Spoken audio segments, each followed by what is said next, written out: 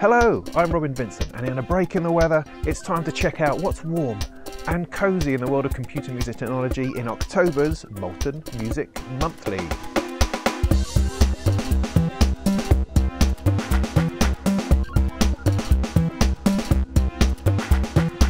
We're checking out what was fab about Roland's 909 day. Spectrasonics have a shed load of pianos to share. There's an ultimate audio interface from Focusrite. Weird sort of vocal noises from Jussi. iZotop's Neutron is going to do all our mixing for us. D16 conjure up some weird and interesting vintage delays with some strange bloke. Behringer get their DeepMind all augmented. The Keith Macmillan K-Mix finally gets Windows drivers. And Tim Exile tells us to take it slow with the longest of long reverbs. But first, I'm going to introduce you to a new thing. Another new thing. I know what you're saying. You don't have time to do the first thing you want to do, so how could I possibly be cramming in a new thing? Well, I don't know. I'm just kind of always full of ideas that I'm just not actually able to deliver on. But anyway, I'm going to give this a go because I have been sort of seriously bitten by the modular bug. Now when you hear that, half of you are going to go, oh really, that's really interesting, and the other half are going to go, oh god, it's just everywhere, this modular stuff, and I couldn't be less interested. Well, you know, I'm the sort of person who just likes kind of cool and groovy stuff, and this is really coming across to me as being a bit cool and groovy, and so I'm going to have an exploration into it. I'm going to take a journey into it. I've already dabbled, I've already poked around, but I think that I would like to get in a bit deeper and find out what it's all about. And I get the impression that there's a lot of people out there who are in a similar position where the world of modular synthesis, all that beeping, all those lights flashing, all those noises and sounds and the sculpting that goes on seems really interesting and attractive and a world that you'd really like to get into, but it's hard. It's hard to make that first step. How do you even begin? Where do you start? What do you have to get? Is there an easy way in? So that's where I am. I'm right at that place where I'm about to take the step into this larger world, and I want to try to do it right. And as I'm doing this, because it's for my benefit, it's what I want to do. You know, it's not for some kind of publicity stunt or to improve your life necessarily. It's interesting to me, and I figure that because I like doing videos and I like talking about this stuff and people seem to appreciate the way that I do that I'm going to document it. I might write some blogs, I might do some videos. They're not going to be every week, it's going to be a little bit stretched out because there's only so much you can do, and also it's mind-numbingly expensive, so I have to be cautious and I have to take small steps. So anyway, if modular is something that's interesting to you, then the blogs will appear on the same moltenmusictech.com blog as these do, and the videos will be dropped into the same YouTube channel. So keep an eye out for those and come with me on this journey into modular synthesis. It's not just going to be about the hardware, there will be software related stuff as well, and also something that's quite important to me is that I'm really interested in how it integrates with computers, how it integrates with your DAW. I know there's a huge emphasis on modular to go stepping out into hardware only and to leave the computer behind, but that's not where I am. That's not what I want to do. I'm much more of a fan of getting hold of everything. I want everything. I want computers, I want software plugins, and I want hardware, and I want hardware synthesis, software synthesis. I want everything running through each other and affecting each other and creating a whole mess together. That's the plan. So yeah, come with me on that journey. I think that's going to be interesting. Right, moving on. Roland 909 day. Well, that was kind of a big fuss over nothing, really. I mean, there was a lot of products. There was accordions and drum things, guitar effects, some cabinets, and there was, of course, a little bunch of synths, but there was nothing really staggeringly interesting. There was a new updated 909 and a 303, you know, so you've got those classic drum sounds in a nice boutique-shaped box, and you've got the classic bass line, which is great. I mean, I've always loved it in Propeller Head's Rebirth from way back. It's a great little sound. It's got a special particular sound to it, which is great, but I don't think I'm going to buy one. It's not that interesting to me, I don't think it has a particular sound. Same with the 909. I mean, you get 909 kits in everything, but of course this is a genuine. Or is it? Because it's actually analog model circuitry. It's Roland's sort of digital version of their analog stuff. I mean, it sounds awesome, don't get me wrong. It sounds perfect, but I don't know, it just doesn't really float my boat particularly. Now, the one thing that perhaps did is the System 8, the big synth, the big brother of the System 1.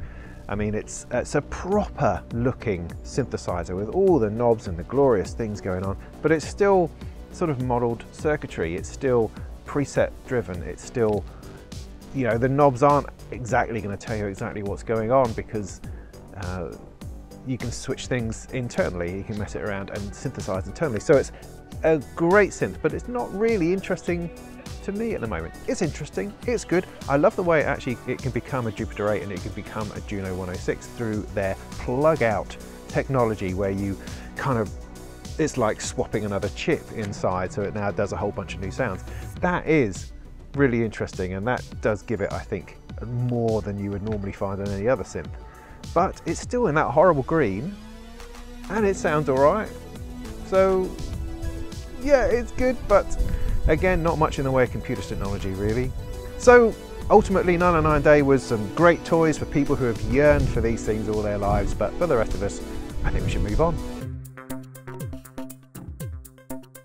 A couple of months ago, I wrote an article on the top 5 virtual electric pianos.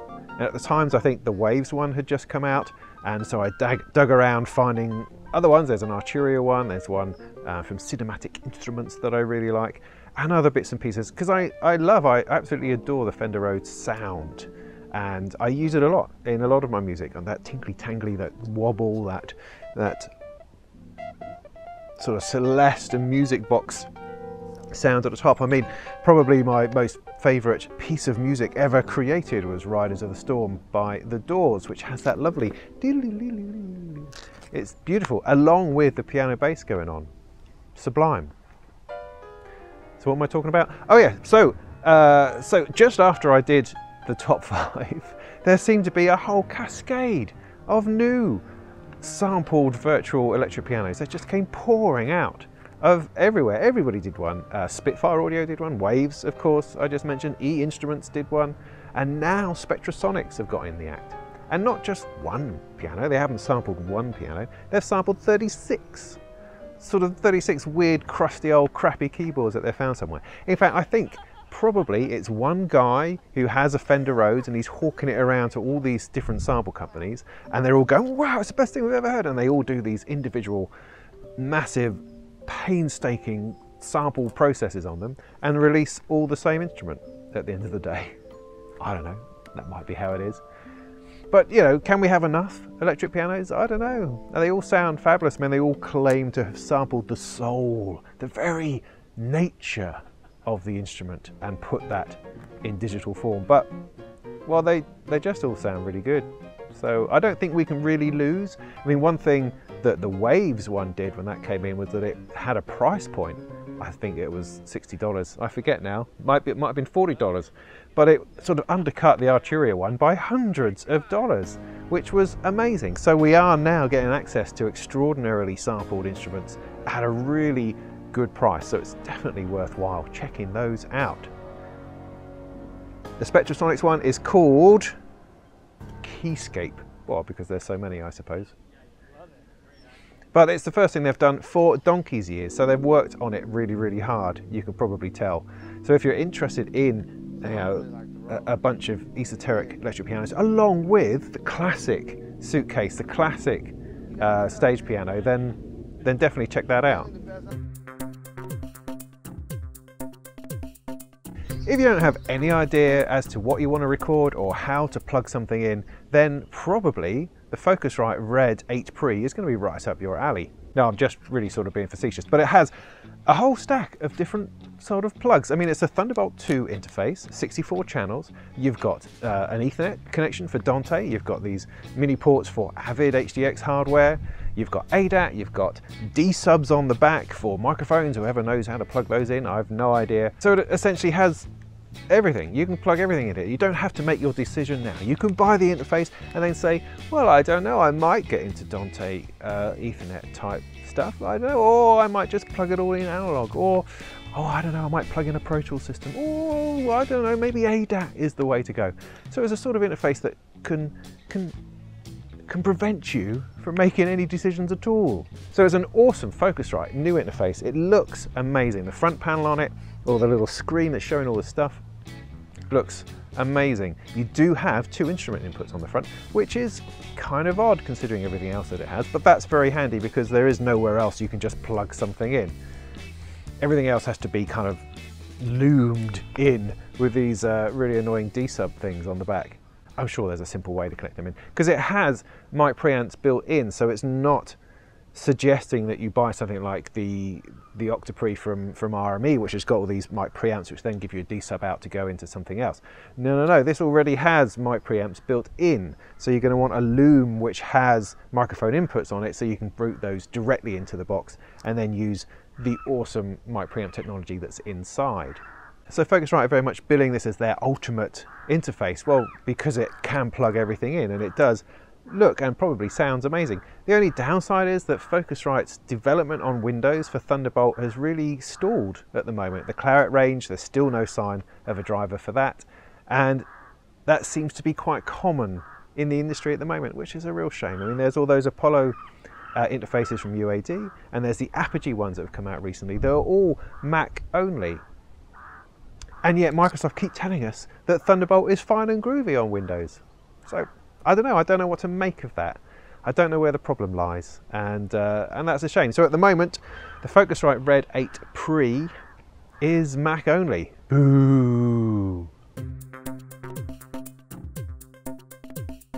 Many years ago, there was a virtual instrument called the Delay Llama, and it was an awesome little, I think it was a college project by a group of people who called themselves audio nerds.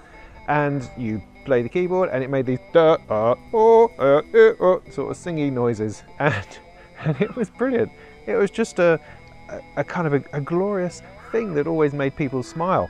Well, this appears to have been resurrected in a brand new virtual instrument plugin thing called Jussi. I don't know how you pronounce it. I don't really care. It's designed to emulate the vowels of the male voice. It looks really interesting as well. I like the fact that the GUI for it is kind of like a scrappy old piece of blotting paper that's had some paint spilled on it, kind of, and it's all sort of handwritten and looks a bit very, very lo-fi. So the interface itself is really quite aesthetically pleasing, and the sound, yeah, I mean, it's head and shoulders above the Delay Llama, but it just brings up all those memories for me, and that's quite pleasing. So yeah, I like that, and it sounds kind of brilliant, but in that sort of not sure how on earth this is ever going to be used seriously sort of kind of way. But go try it out. It's not expensive, and it certainly brings a different sound to your music. While they've only gone and done it, I mean, it was inevitable really. iZotop have invented auto mix. They're calling it Neutron, and they go to great lengths and pains to explain that there's no way that this is mixing for you. There's absolutely no possibility of taking mixing and sound choice decisions out of human hands. No. This is purely an assistant, something to suggest EQ settings, something that might recommend the compression values and the saturation perhaps, and maybe how to use some transients and exciters in order to sculpt out the instrument sound so that everything sounds a heck of a lot better. Yeah, this is one of those assistants that's kind of an annoying know-it-all that you just want to slap and say, go and make the tea, rather than being right all the time about my mixing decisions. So yeah, it doesn't automatically mix, it just suggests this is what you should do. And of course, you should do it. It's like, you know, shut up iZotop, take my money and just make my music sound good. Thank you. But this, you know, this is the step. I mean, it's something which has been coming for a long time, I think. I don't see why, with the technology that we have these days, that you cannot analyze a multi-track piece of music and suggest the best sonic arrangement for all of these parts. I mean, it's only maths at the end of the day, it's only frequencies.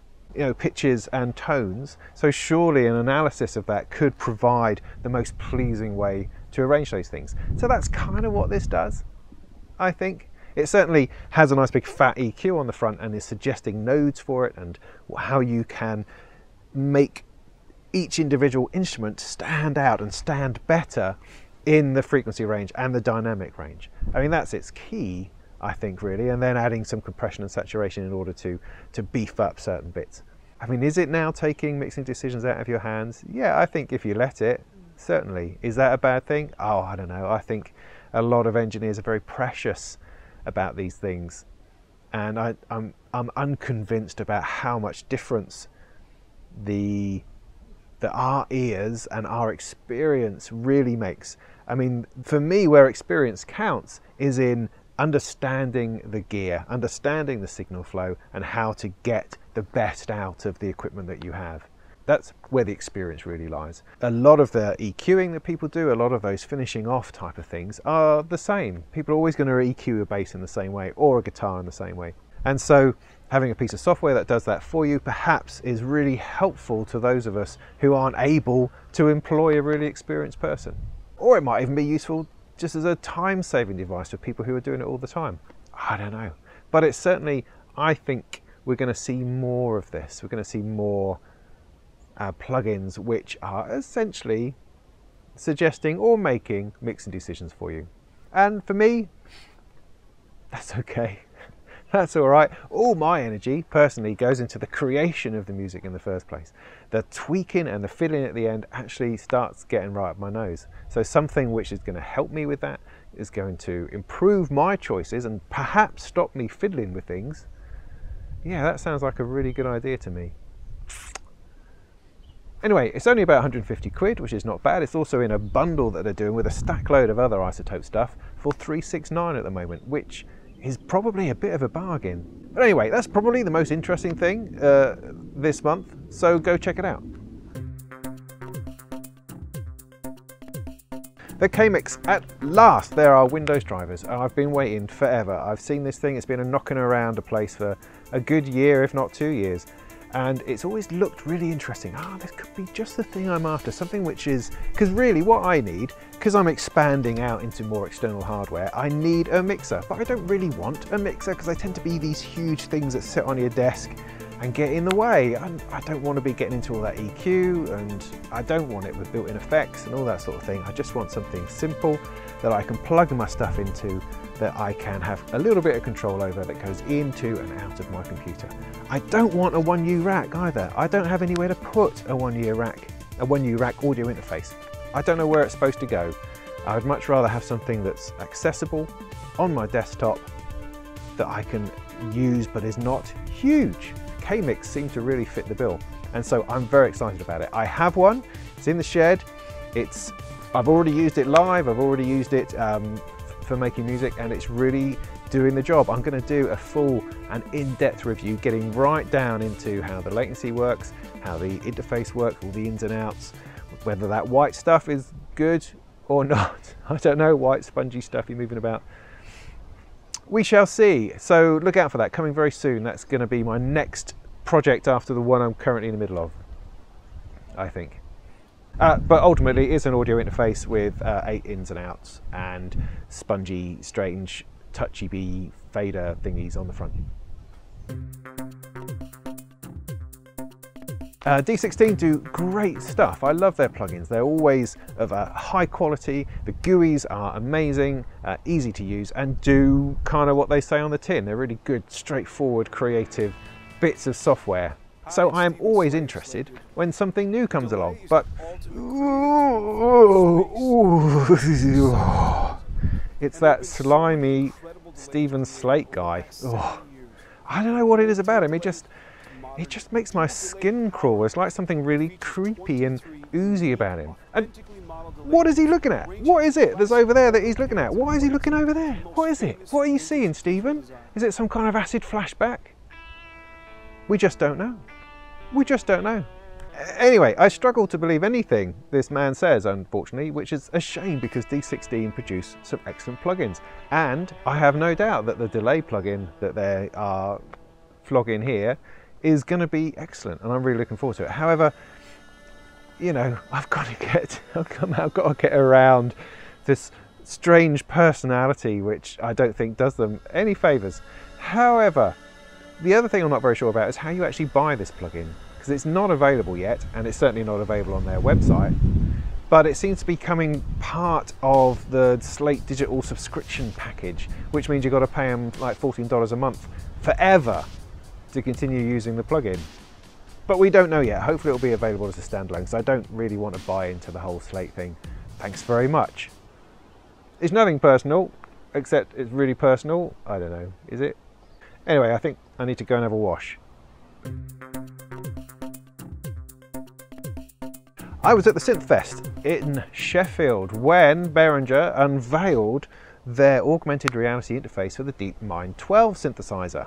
I kind of ignored it. I mean, I saw it there. I saw the HoloLens Microsoft helmet thingies, and I picked them up and pushed them about. I played around on the DeepMind 12 as well. And then I chatted with the engineers, and they sort of gave me the impression that the whole HoloLens thing was just something they were playing with. They were toying with it and seeing if anybody thought it was interesting.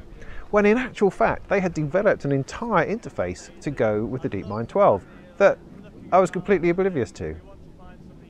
However, when I saw people using it and messing around, it was kind of exactly as I imagined it would be. It's all this arm achy stuff of trying to move. I'm going to grab a menu,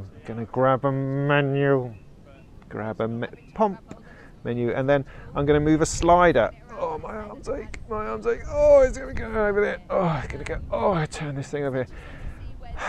I don't know, I mean, we're not all Tom Cruise from Minority Report with rippling muscles and able to hold our arms up like this all the time in order to interact with an augmented reality. It's just difficult. I mean, what do they have? They had a few menus and things that you could move. They had a kind of a virtual keyboard. You can go bing, bing, bing, but you've got a real flipping keyboard here. Why not use the real keyboard rather than the virtual keyboard that's going to make your arms ache? I mean, I don't know. They had a laser harp thing. Yeah, I mean, that's kind of cool, I suppose.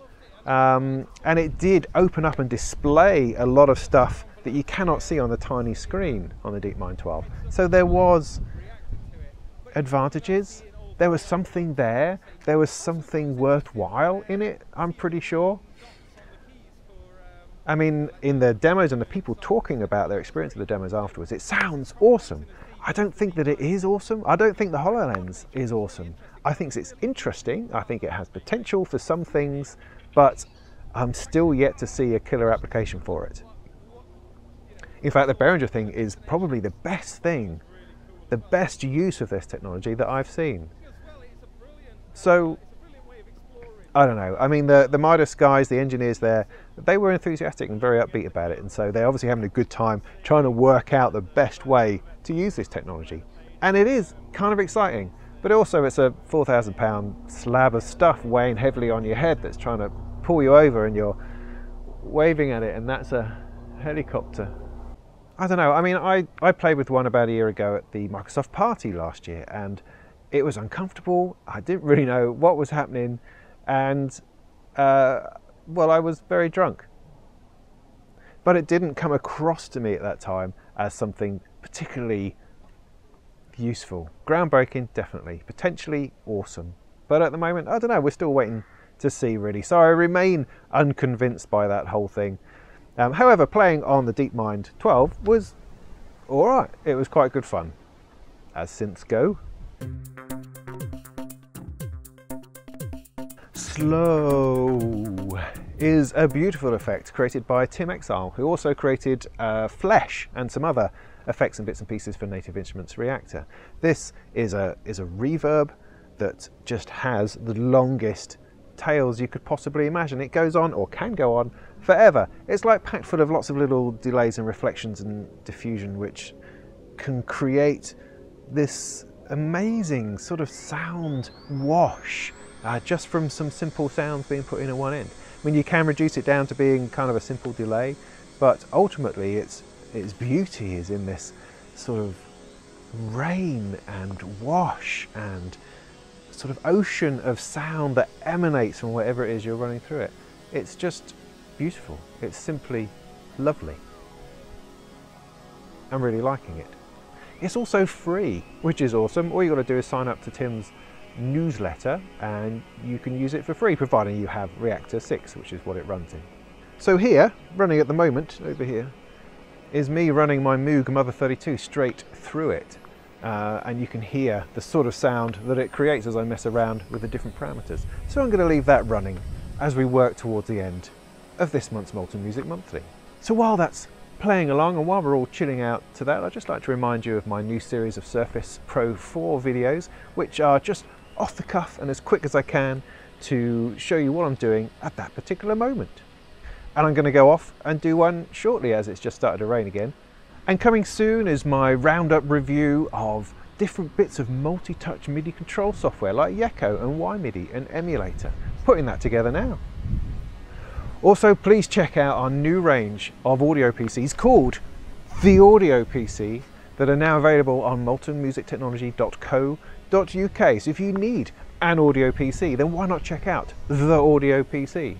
Do you see what I've done there? Yeah, that's quite good. And in the meantime, whatever happens, wherever you are, go make some tunes.